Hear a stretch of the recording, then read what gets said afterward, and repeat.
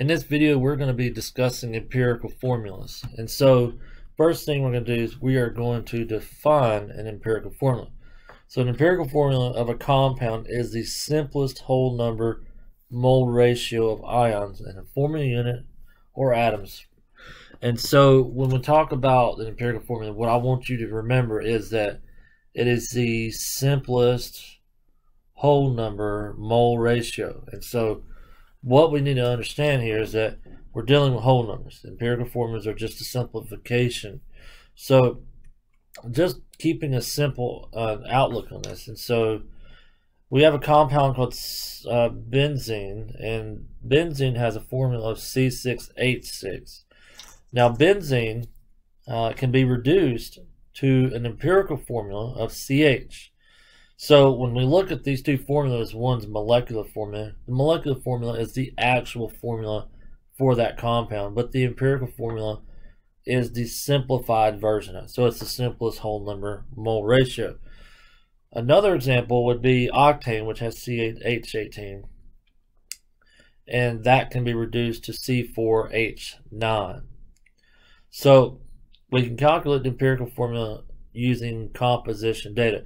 Now, there's two different ways. You can use data that's collected from an experiment, or you can use percent composition.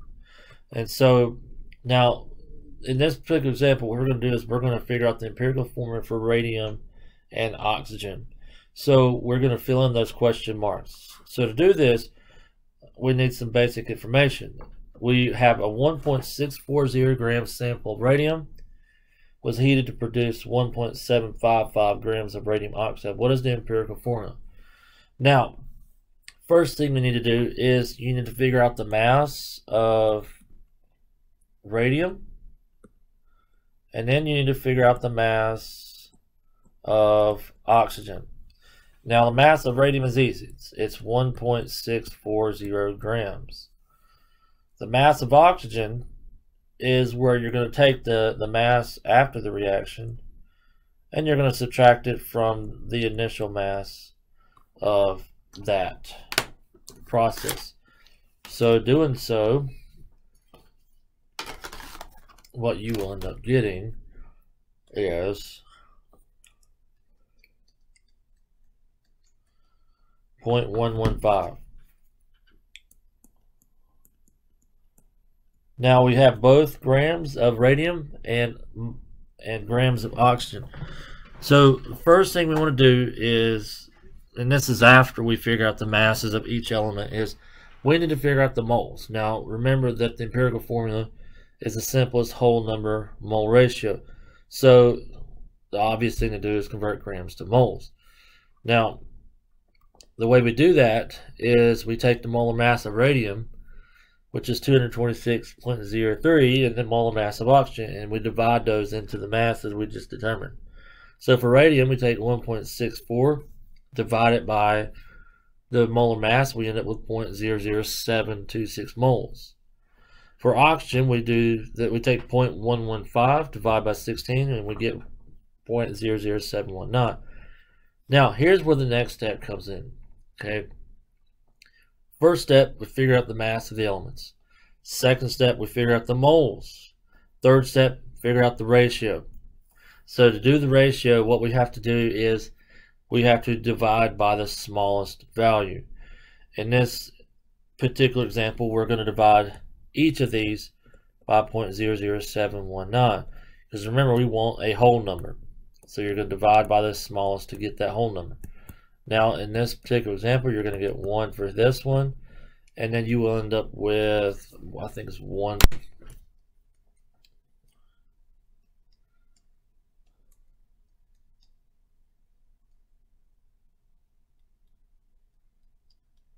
1.0097, so 1.01.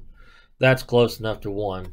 So when we write the formula, we're going to have RA1 and O1, which is basically RaO. All right, so this is the empirical formula. So this is an ionic compound, and typically ionic compounds are written in their empirical formulas. Now, if we're dealing with a covalent compound, we'll be dealing with something different. But In this example, the empirical formula is RaO, so you have 1 radium and 1 oxygen. So we also can determine the empirical formulas by using percent composition data. So percentages are out of 100, so we are going to make the assumption that we have a 100-gram sample. What that does is it creates a much more difficult problem and creates it into a much easier problem to solve. So here we have carbon and hydrogen, and we have 92.2% carbon, 7.83% hydrogen. That percentage is now going to be converted into a mass. Now we assume that it's out of 100, and that assumption allows us to now say we have 92.2 grams of carbon and 7.83 grams of hydrogen. Now, like the previous problem, first thing to do is figure out how many grams of each element you have present. The second thing we're going to do is convert grams into moles. Here we go, we have the molar mass of carbon and hydrogen, and we solve for the moles of each of those atoms. Now, the next step is going to be dividing by the smallest number. In this particular case, it's 7.68. We divide each of those by 7.68, and what we end up getting is a value of 1 and 1.01. Just like before, the 1.01 is close enough to where it's a whole number, it's going to be 1. Now, what would happen if we had a compound where we had carbon was 1 and then hydrogen was 1.5? So this is a situation where now you can't go one way or another, because it's really not the best way to do it. So what we typically do here is we'd find a number to multiply, so that way we get both numbers to being whole. So in this example, we would multiply by 2, because 1.5 times 2 is going to give me 3, which is a whole number. So whatever you do to the hydrogen, you also have to do it to the carbon. So in this example, we would have C2H3 for your empirical formula. That is if that's what we actually calculate. But in this example, we didn't have that problem. This is just a what if. So we're not going to use that.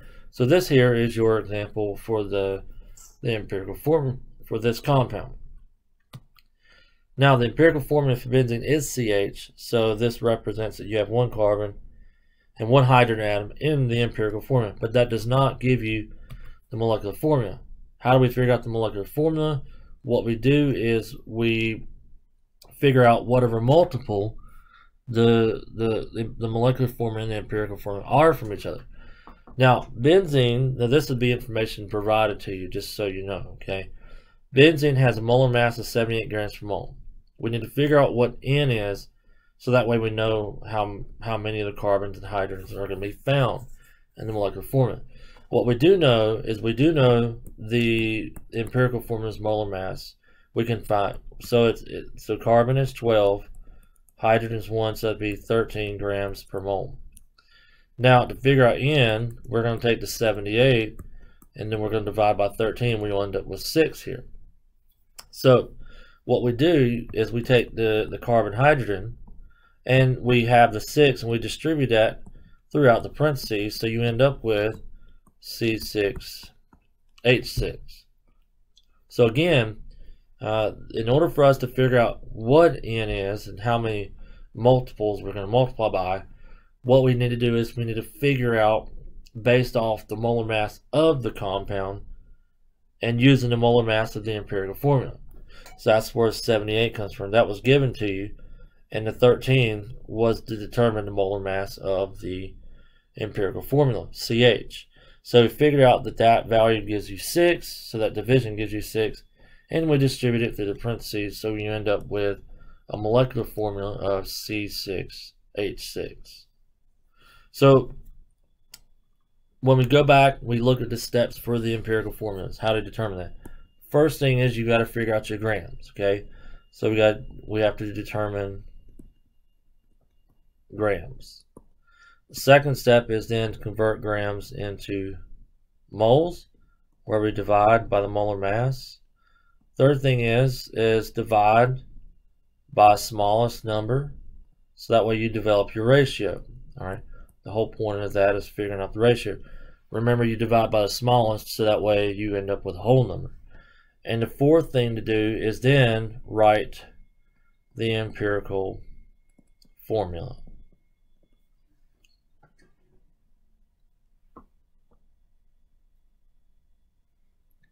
So now we have an example problem here. Now this example problem is an application of what we just learned. So they give you a compound and they give you the percent carbon, hydrogen, and arsenic by mass. So what they want you to do in part A is to determine the empirical formula.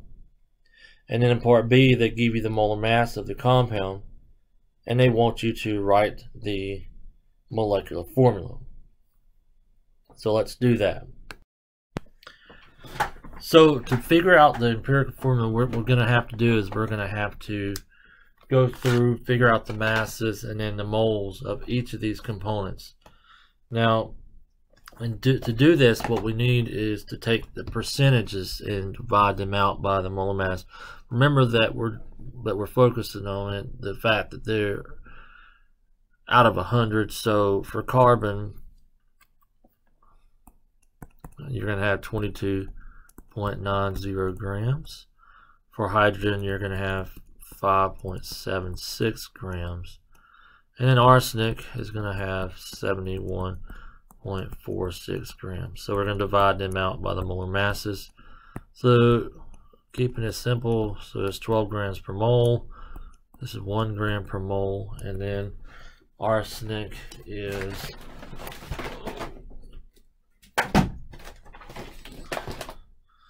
75 grams per mole. So obviously this is going to be 5.76 moles for hydrogen. For carbon, it's going to be 1.91 moles. For arsenic, it's going to be basically 1, so 0.95. Now, remember, we're going to divide by the smallest number here because we have to figure out the ratio. Divide everything by 0.95.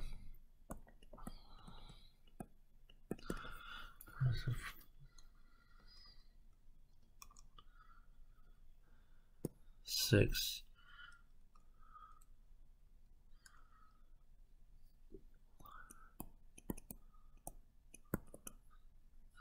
This is 2. Now, these are close enough to the whole numbers where I just kept them like this. So the empirical formula is C2H6As. So that's part A. Now part B says the molar mass of the compound is 210 grams per mole. What is the molecular formula? So just like before, we have the empirical formula. What we need to do is figure out molar mass of it. So we're going to have 12 times 2 plus 6 times 1 plus 75. That gives me 105 grams per mole. Now N is equal to 210 because that's what they give you, divided by 105, which is 2. So we are going to take the empirical formula and we're going to multiply it by 2. So we're going to put this in parentheses. This is 2. We're going to distribute it through the parentheses, so you end up with C4H12AS2. And so that's it. That's all you have to do for that part. So I hope this little short problem helps you in understanding the basic steps and foundations towards figuring out the empirical formula. Do remember that when you have fractions, you need to figure out a common multiplier so that way you can get to a whole number. Those situations are pretty rare, but you do come across them. So just keep in the back of your head that you cannot round unless it's like right there. Like this was for the hydrogen, it was 6.06. That's 6. Now if it was 6.33, no, I cannot round that to 6. I have to multiply by 3 to get it to the nearest whole number, and whatever you multiply that by, you have to do it for the other elements that are present. So not what we had to do here. These all came out in nice rounded whole numbers. Perfect. So again, the more practice you do, the better you're going to get at it. Thanks for watching.